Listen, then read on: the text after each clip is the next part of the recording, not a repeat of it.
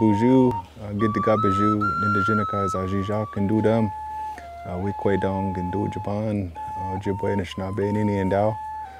So my name is Jerry Jandro. I am a tribal member from the Keweenaw Indian community, and I was asked to come out and help with a birch bark harvesting workshop.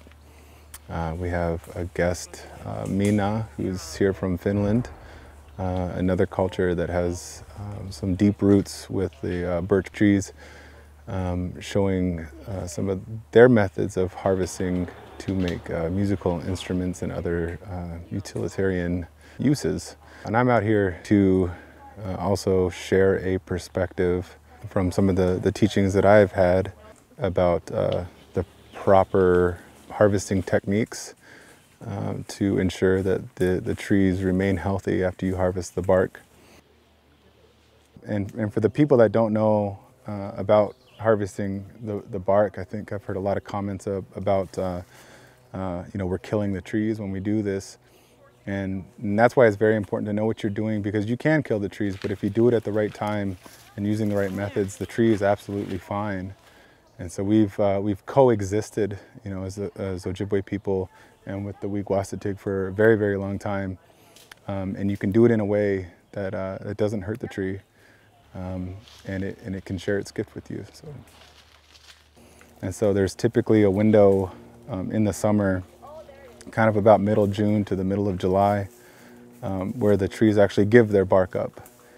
And you don't want to cut in too deep. You don't want to cut into this cambium, this court cambium part of the tree, because that's what it uses to transport its water and nutrients. So if you cut too deep in there, you'll disrupt that flow, and you're essentially girdling that tree, and so it'll die. But if you're gentle with it and how you go in to get that bark, if you just go into these layers up here, when the tree's ready, it will give you that bark freely. Small little incision. Don't have to go too much.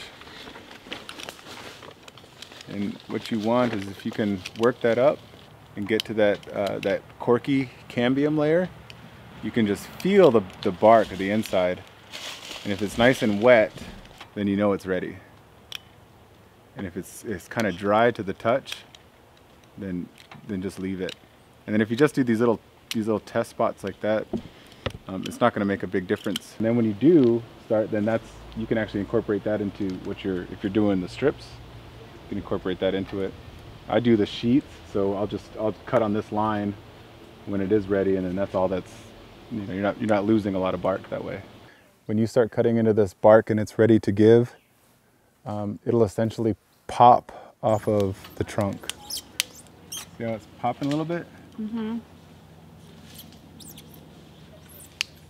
So it's really important to be very gentle when you're doing this, or to at least have someone show you how to do it properly before you try to do it yourself.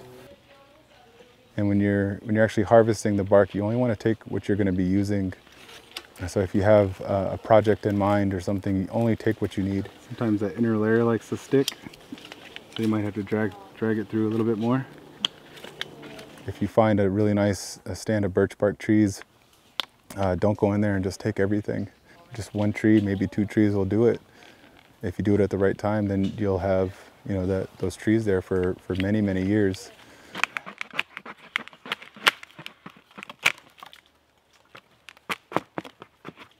And then also make sure that if you're going to be harvesting bark from these trees, always take a look at the tree as well. You want to make sure that you're harvesting from a healthy tree, because when you take this bark, you're stressing the tree. When you look at the tree itself and you look up top and you see some of the crown dying back and stuff like that, or you may see some other deformities on the bark, that tree is likely already stressed. And by taking the bark, you're adding another stressor to it. And so making sure that those trees are healthy enough to share with you is really important as well.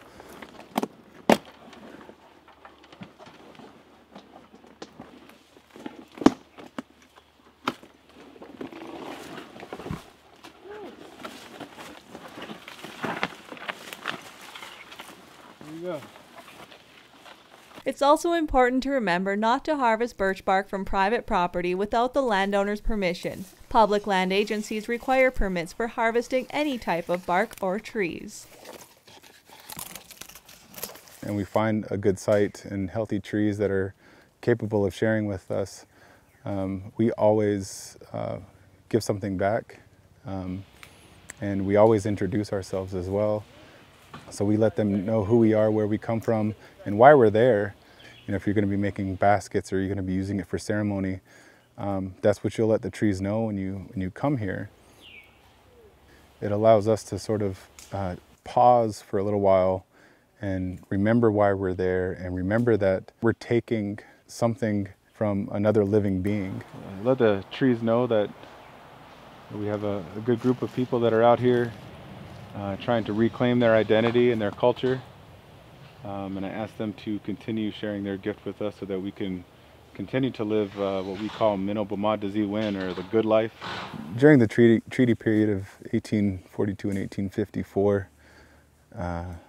the Anishinaabeg people of the western UP, northern Wisconsin, and over in eastern Minnesota as well, we had ceded millions of acres of land to the United States government. And in doing that, we also retained our rights to utilize the land itself. And birch bark is a big part of that. It's a big part of our culture, and it's a big part of our identity. The birch tree is a teacher. When we do have people out here interacting with these trees again, they're able to hear some of those stories, or they're able to get some of those teachings that the birch has to offer. And I think that's really important for people in general to get back to nature. So.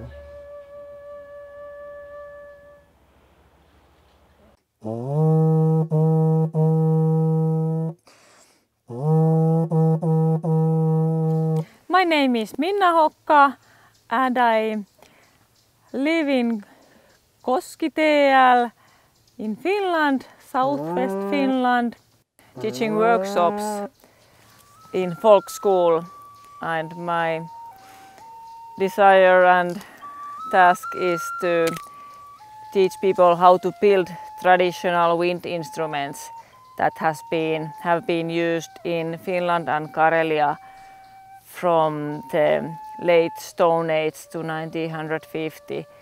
The oldest of them is birch bark trumpet, which has been used at least 1,000 years. It was originally built in Burgos to frighten the wolves and bears and other wild animals from cattle, and for signaling people different messages. They had agreed beforehand what means a certain rhythm of notes.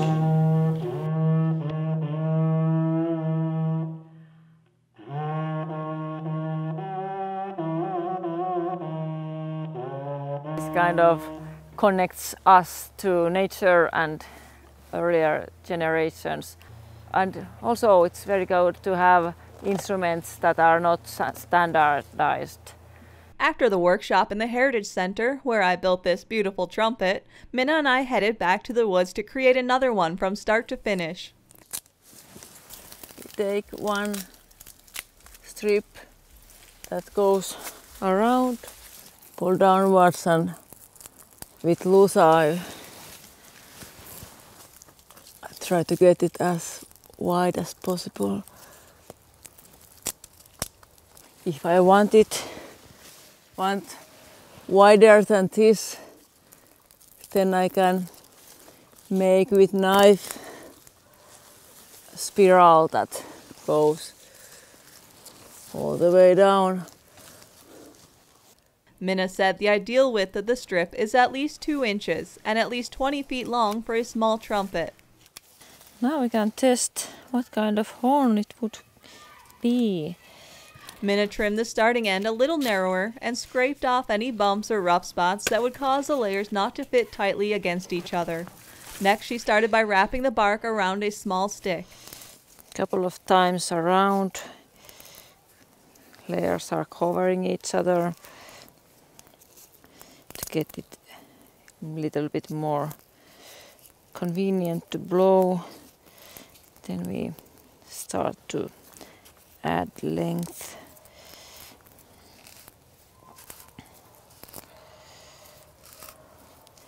Half about goes to on previous layer.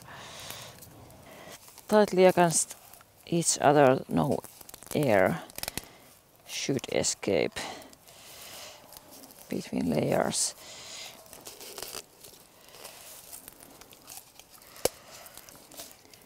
Little bit taken away from here. Only that part that going under the next layer. Then you could start making carvy.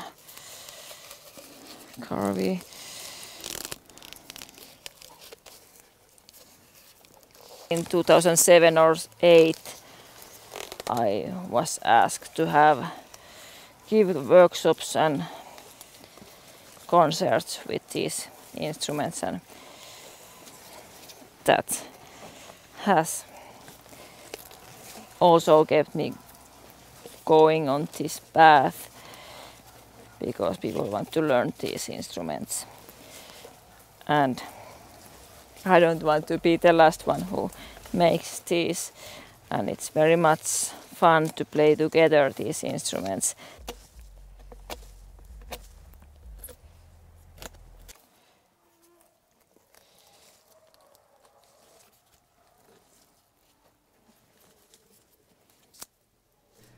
To close the end layers together, Minna sharpened the ends of a stick and poked it through the end of the trumpet. She showed us other methods of fastening the end with handmade clothespins or small sticks boiled to soften them and threaded through the bark.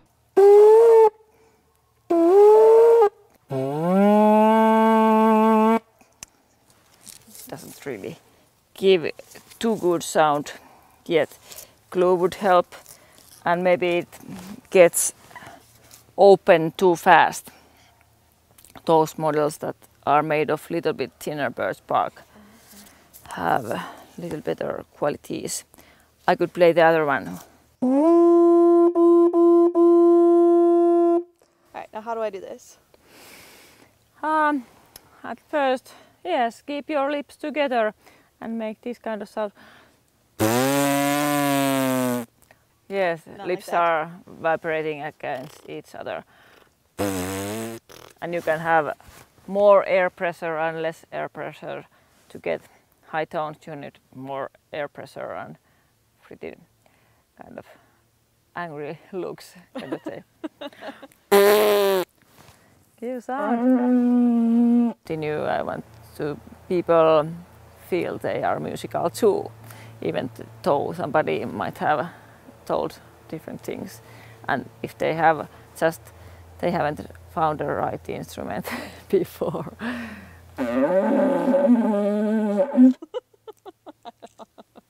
It's so wild. It takes time to tame it.